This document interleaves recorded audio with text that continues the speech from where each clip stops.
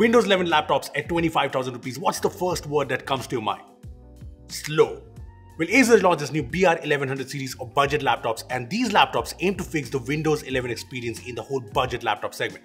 There are two laptops, the BR1100C, which is priced at rupees 24,999, and this is what I'll be focusing on. But there's also the BR1100F, which is a 2-in-1 touchscreen laptop at 29,999. So let's get started. So this is the ASUS BR1100C, and I know it looks kind of boxy and functional with the whole plastic design, but don't go by its looks. This is a proper rugged design.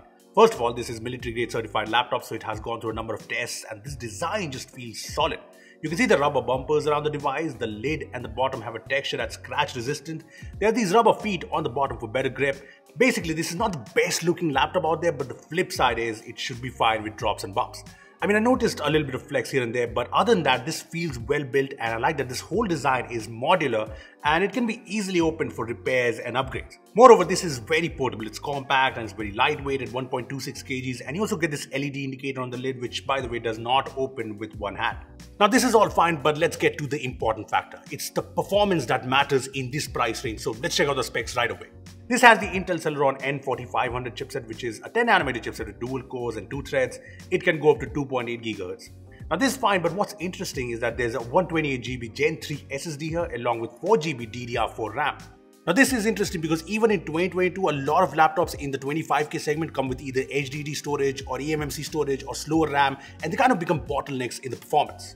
So it's good that ASUS has used an SSD along with fast RAM, and as for the SSD's performance, here's the Crystal Disk Mark benchmark score from the laptop, which shows that this is a standard Gen 3 SSD. Also, one thing to note, the SSD here is user upgradable to up to 2 TB. Now here are the benchmark scores from the laptop, but other than that, the user experience on budget Windows laptops is the biggest problem, and that's where the BR1100 laptops are surprising.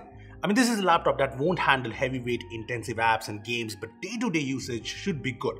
First of all, the boot time of Windows 11 in this laptop is 10 seconds to the login screen and 25 seconds to the desktop, which is pretty good.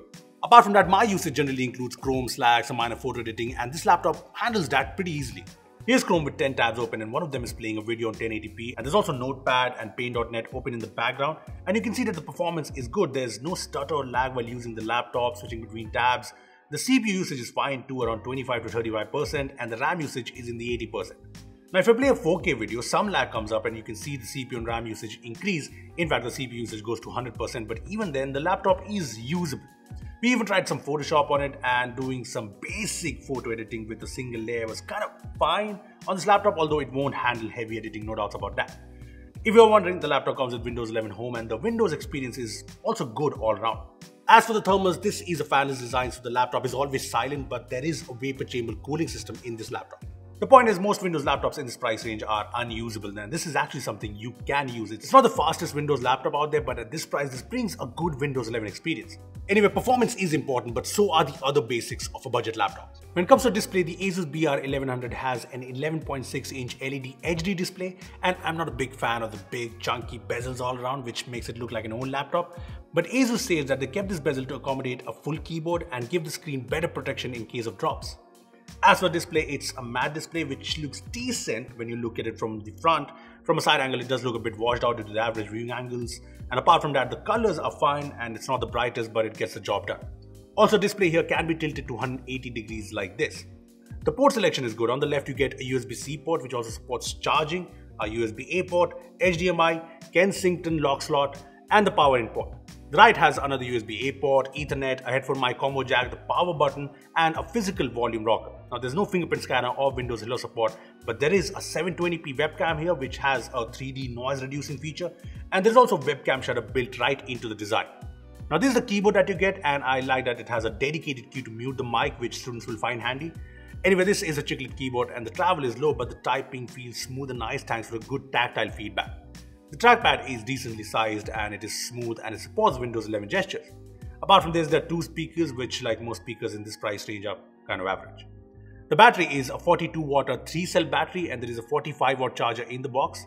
Now ASUS claims battery life up to 10 hours, but practically this should last for 5-6 hours. As for connectivity, the laptop has Wi-Fi 5 with dual band support and this Bluetooth 4.2, and a lot of people have doubts on the warranty of budget laptops. This comes with 1-year warranty. Now the other BR1100 laptop is a 2-in-1 laptop and it has the same specs as the usual one, but it has a flip design with a glossy touchscreen, so you can use it as a Windows tablet. And I like that this laptop has a stylus that's built right into the design. In fact, this slot also charges the stylus. As for the stylus's performance is good, and I noticed good palm dejection too, so you can easily draw and write on the screen. Plus, this has an additional 13 megapixel camera that you can use in tablet mode. To conclude things, the ASUS BR1100 series of laptops is definitely interesting, especially the BR1100C, which is priced at ₹24,999. I mean, 25K, there are only a few options of Windows laptops with SSDs, and that's where this makes sense. I mean, you saw it in action. This actually brings a good, usable Windows 11 experience for this price.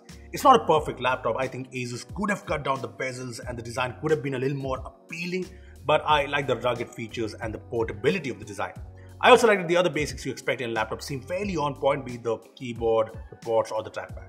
So this seems like a good value for money laptop, right? So what do you think about these new BR1100 series of budget laptops? Comment down below. Also give this video a like, make sure to share it, and subscribe to our channel for more amazing tech videos. That's me signing off. Thanks for watching, and I will see you in the next one.